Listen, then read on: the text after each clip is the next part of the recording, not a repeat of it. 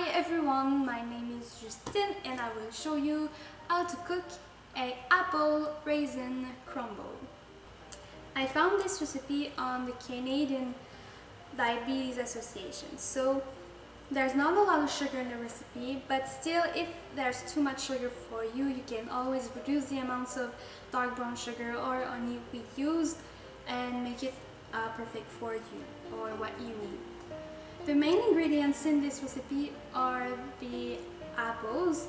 They will bring their sweetness to the recipe and also provide your body vitamins, minerals, and fibers too. The first ingredient you need are apples. You'll need 8 apples, and 2 of them have to be Granny Smith apples, and the 6 others you can choose between Macintosh, Jonathan, or Gala apples.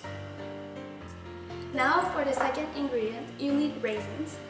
You need 75 milliliters, which is the equivalent of 1/3 of a cup of raisins.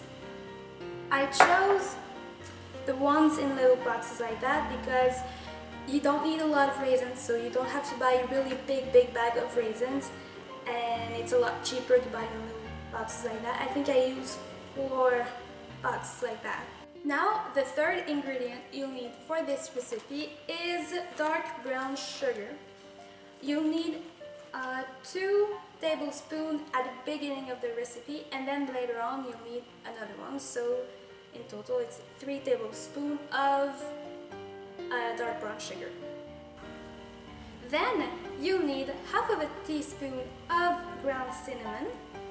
You'll need 1 teaspoon of vanilla extract.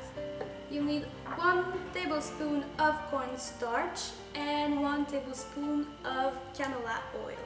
Now for the last 2 ingredients, you'll need 12 Gingersnap cookies, and then you have to choose between honey or maple syrup for the last one. First, preheat the oven at 350 Fahrenheit.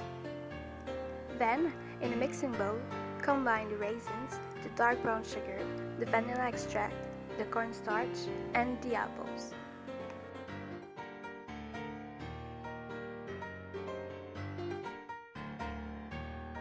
The apples need to be unpeeled and chopped into pieces.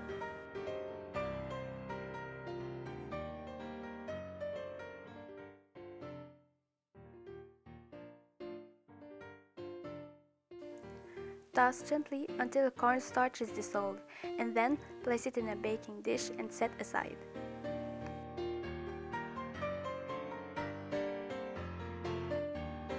Place the Gingersnap cookies in a plastic bag and crush them to the texture you'd like.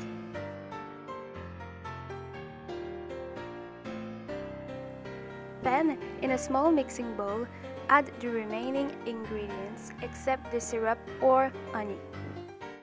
Put the Gingersnap cookies, the ground cinnamon, the dark brown sugar, and the canola oil. Stir to blend and sprinkle over the apple mix.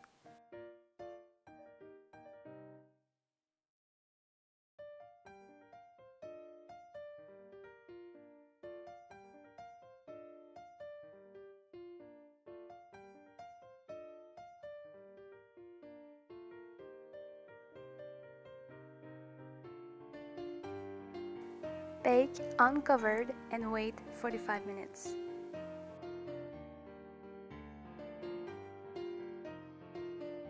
Remove from heat and then put honey or maple syrup on top of it and let it stand for 10 minutes. And then it's ready to serve.